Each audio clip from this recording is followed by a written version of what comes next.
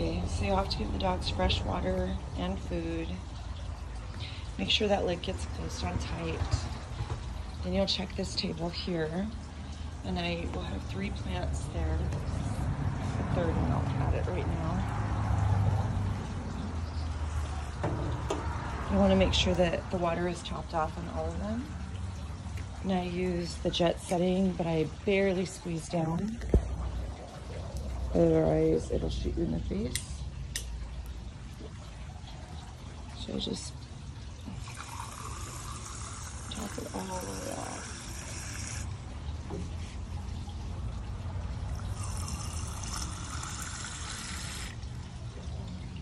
Just make sure the plants aren't popping out. They shouldn't, but sometimes they will. And then this one too, which I've already done this morning. So you'll just top it off. Okay. Then you'll come to this plant here. This is the bower vine. You'll switch it over to shower. And you'll just spray it in there. And I already started this one this morning, so you'll see there's a little bit of water at the bottom. When you spray it, try not to get too much of the foliage. Obviously, it's early in the morning, so it's fine because these aren't going to burn, and when the sun hits them, it'll have time for them to dry. But I like to, this is a separate plant right here, the one with the pink flowers. So I make sure that I soak that root ball. So I kind of water the plant from this root ball here. Okay? And water, you should probably, you're done when the water starts coming out at the bottom. Like just when it first starts coming out at the bottom. Well, not even. Actually, add a little bit more water than that. You can always call me if it doesn't make sense. Okay, this is the purple hyacinth moon. And you're just gonna, with the shower very softly, don't do this on high.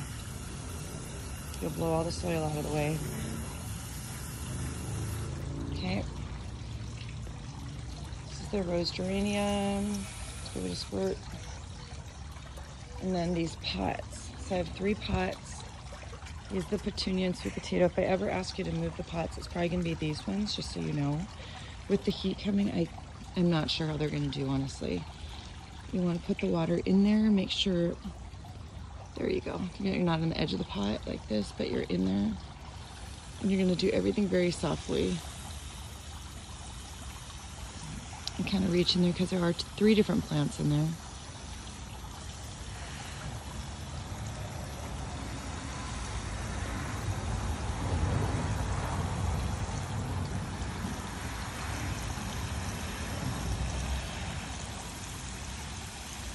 This one you can't really overwater because it's got a really good drain hole and it'll come out the bottom. It's going to be underwatering the pot, so that might be a problem.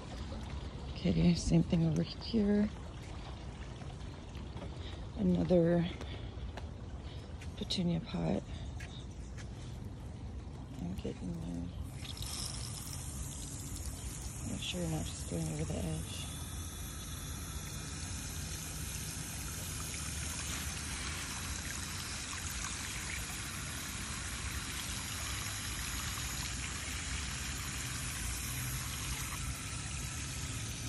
The water dripping is from the handle. It's kind of a pain.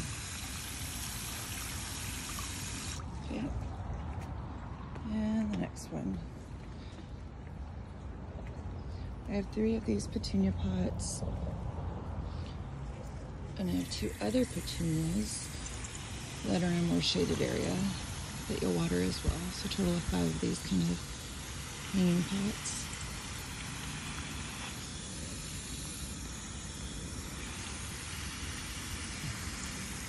I wonder how important it is to water these in the morning, early morning. Otherwise, anywhere the water's hitting, it'll literally blister it, burn it, kill it. Okay. Then while I'm here, this is that last pot. There's a canna lily, which is that little tiny plant, the green one. I will spray that down a little bit.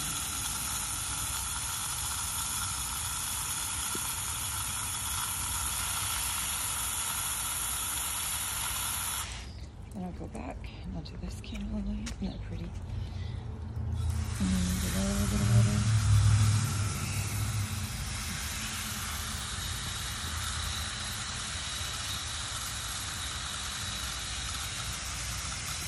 Right, and then this candle lily.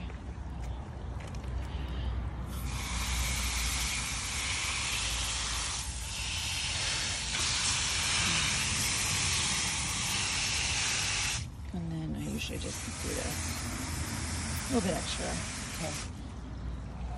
And then we go over here. And you gotta do the bananas, or not the bananas, but the birds. And this Mexican heather. The root of this Mexican heather is over here. So make sure you spray right in there. Try not to get the agave plant. You gotta get in there, it'll all run off just into the drain. Into the concrete, which I don't want.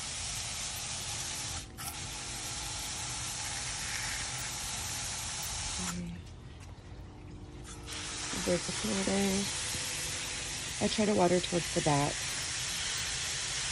of the planter so it doesn't completely drain onto the concrete.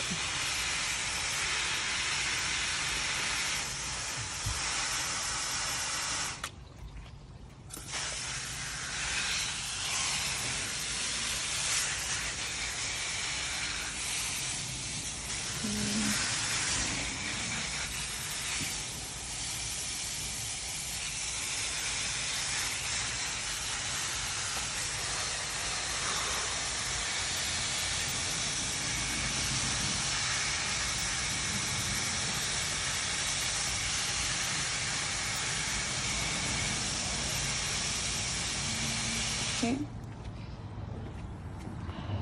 These pots here, the agave, and I think that's another agave. No, I don't remember the name for this one. Anyways, it doesn't really matter. Not at the moment, but you should learn these eventually. Something good to know. Okay, you're gonna give these a little bit of water. Try not to get it on the plant at all, because it will rot on the in those joints. I'm doing very light pressure, otherwise you'll blow all the soil out, uncovering their roots. Okay. Very little on those. I think that's it for this hose here. Make sure during the day too, when you're watering the dogs, that you're letting all that hot water drain out first.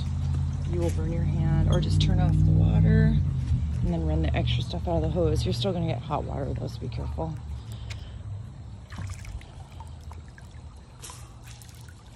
Okay, now let's go to the backyard.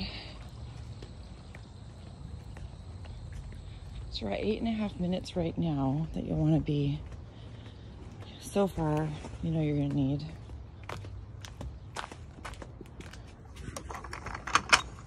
This hose gets left on, just pull it. Okay, you're gonna give on shower. I'm gonna give these 2 pots a squirt. Why isn't it on? Oh, here. If it doesn't turn on, mess with this. Flip it back. Squirt. And give that one a squirt. Okay. Now you're gonna go back here to that elephant ears. Let me see if we can do this without.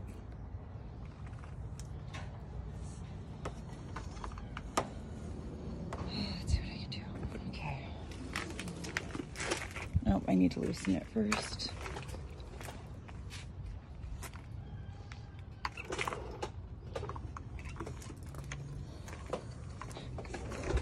Okay, we'll do it like this. We'll go back here, stretch it out. Feel this. Oh, I love that badge right on it.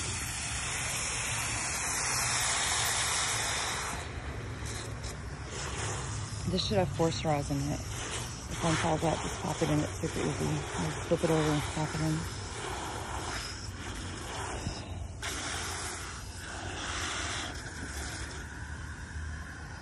This will need to get filled twice a day. For sure, twice a day.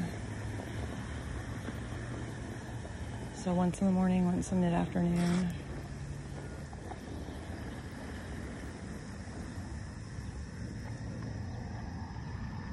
It's not going to turn on right away in the morning, but don't be worried. Just not enough sunlight. Okay. Alright, I usually spray these down a little bit.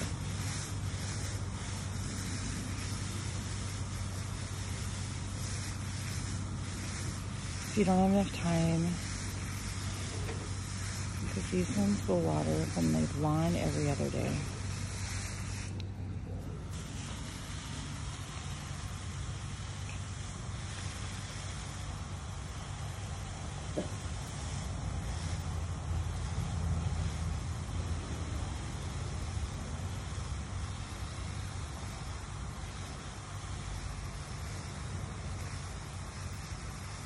Okay,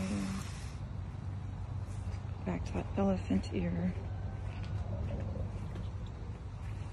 You can give this one a split too. Okay, elephant ear. Spray this one at the base. And I spray, and you'll see it'll fill up. Kind of look and see.